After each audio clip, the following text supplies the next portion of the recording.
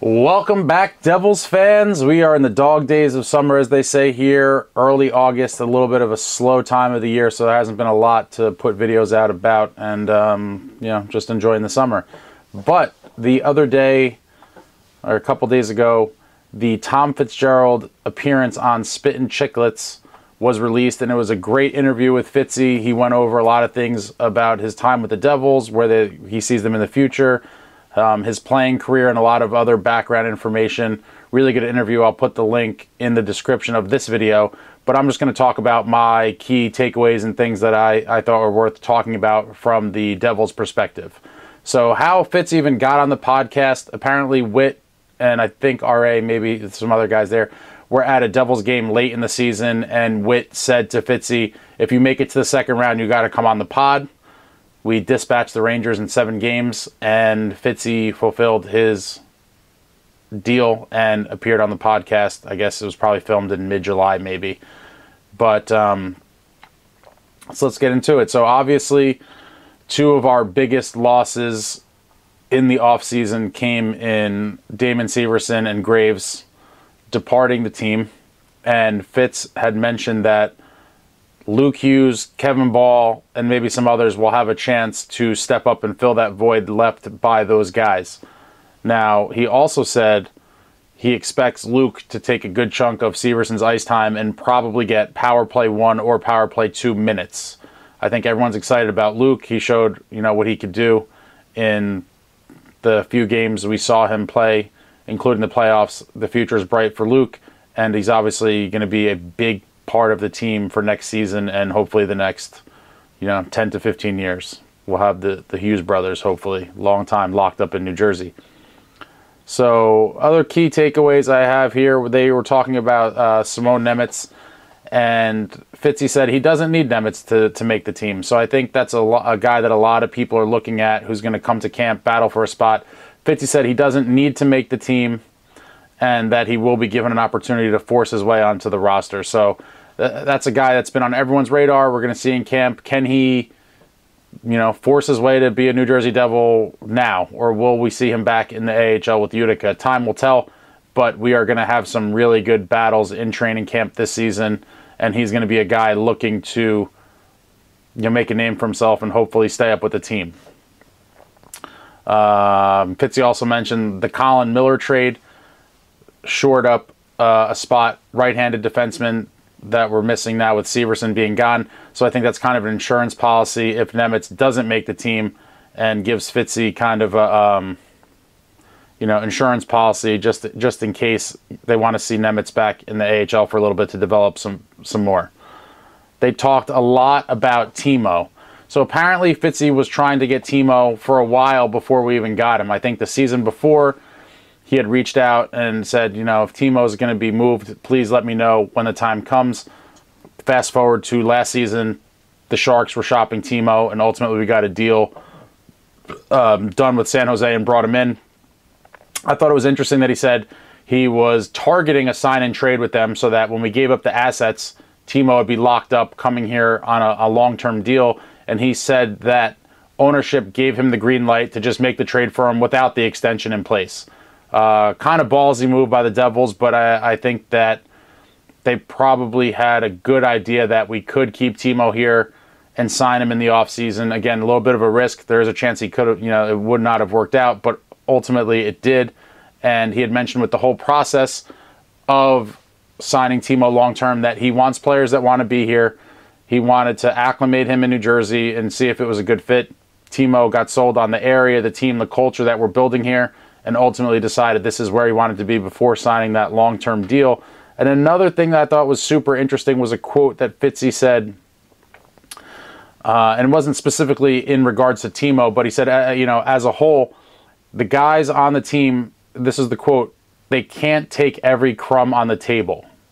I think that is a really telling quote and kind of the mindset of the Devils, where a lot of the guys are on slightly below market contracts that, guys can't want max dollar. If you want max dollar, then go to a different team. Ideally, if you want to be here, you see what we're building, we're going to be a contender for years to come, that you give a team-friendly deal where, you know, in Timo's case, he got 8.8, and, you know, another team may have given him 9.2, 9.5, something like that. He took a little bit less on an annual basis to be on this team. He likes the area. He sees what we're doing. We're going to be a threat. If you want to win, you come to the New Jersey Devils and hopefully give us a little break on the price. So I thought that was very telling. Can't take every crumb on the table. I like that from Fitzy. Said that allows for depth and to build a competitive roster, which I 100% agree with. Glad to see that deal got done with Timo. I'm just looking at my notes here. Oh, the other thing I thought was funny was Fitzy, when they were talking about the playoffs, he kind of took a little dig at the league, which I think was totally justified, in that we play the Rangers in Game 7 on a Friday night, and then Game 1 is in Carolina on Sunday. And that is kind of bullshit. I don't know how many times it's happened in league history. It's probably not a lot where a team plays a playoff game and then, you know, 48 hours or less than 48 hours later is on the road to start the next series. It was kind of Bush League, I thought, by the league.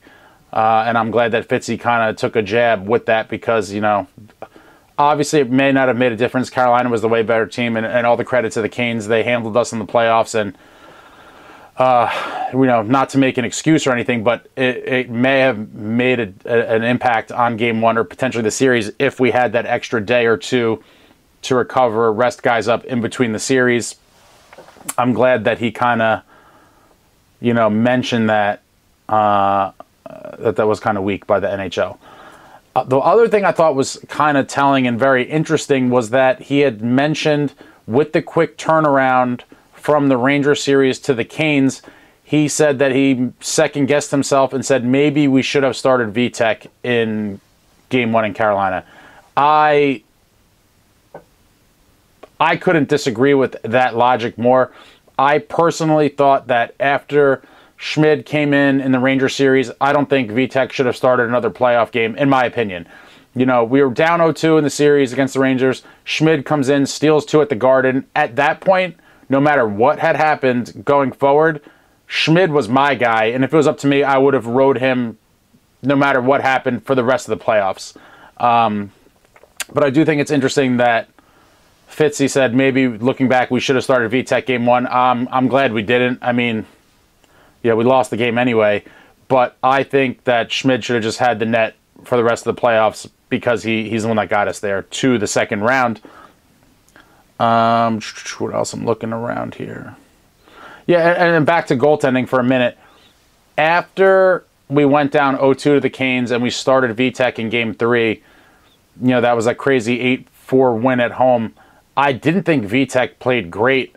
And after that game, I knew that we were most likely, just because we won, despite, you know, maybe not great performance by Vitek, that we would probably see him again in Game 4. I was really, really hoping we went back to Schmid for Game 4, but obviously we did not. Vitek started Game 4, kind of put up a stinker, and that essentially was the end of the series. After we lost that game, we were down 3-1, and it was just too much to overcome. But you know, overall, a great season for the Devils. We took a lot of strides going forward as a group. These guys got a taste of the playoffs, a playoff win against our rivals.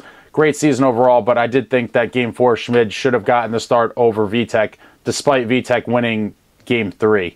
Some other interesting things in my notes here.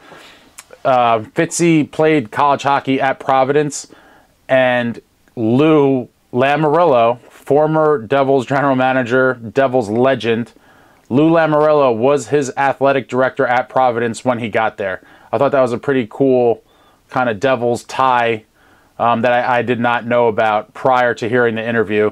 And he also mentioned that Jim Hughes, which is Jack and Luke Hughes' father, he was his teammate for 2 years at Providence as well. So there's a lot of different Devils webs here with Fitzy going on throughout the years. I thought that was another interesting thing that I wasn't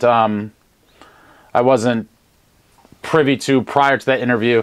They also spoke about Jack and his emergence as a leader, kind of with the media and the team itself, everything this year. He said that, you know, Jack has really stepped up in his role as a leader of the team, dealing with the media, dealing with hard questions, saying the blunt truths that some other guys may try to sugarcoat or be a little more politically correct about, that Jack has no problem addressing those things, kind of shoots from the hip, says what's on his mind. We've seen bits and pieces of that in his different media interviews throughout the season, where, you know, he is a guy who will face the music. He will deal with the hard questions from the media and kind of tell them exactly what's on his mind. So props to Jack on that. Big season for Jack last year, and we're going to hopefully be seeing 100+ points out of him next year. And then my last notes here, in regards to Fitzy talking about the Devils, they had Pasha, as most people who follow Chiclets. Pasha's a friend of the show. He's a big Devils fan. So they let Pasha come on, and he asked Fitzy a couple questions on the show. The first guy he asked about was Simonnemec, who I've done a previous video on during the development camp. I love Simonnemec. I think he's going to be an absolute monster for us at some point in the future. And Pasha asked about him, he was saying something along the lines of, is he kind of the overlooked guy amongst the defensive prospects because there's so much hype around Lukehughes and Nemitz? Is that Simonnemec is kind of the guy that maybe not everyone has on the radar as much as those other two? And Fitzy had mentioned that he loved Simonnemec's camp. He said he looked great, gave him a lot of praise, and said that he's definitely going to be a guy to watch going forward. So again, I'm a big Simonnemec guy. I think he's going to be an absolute monster.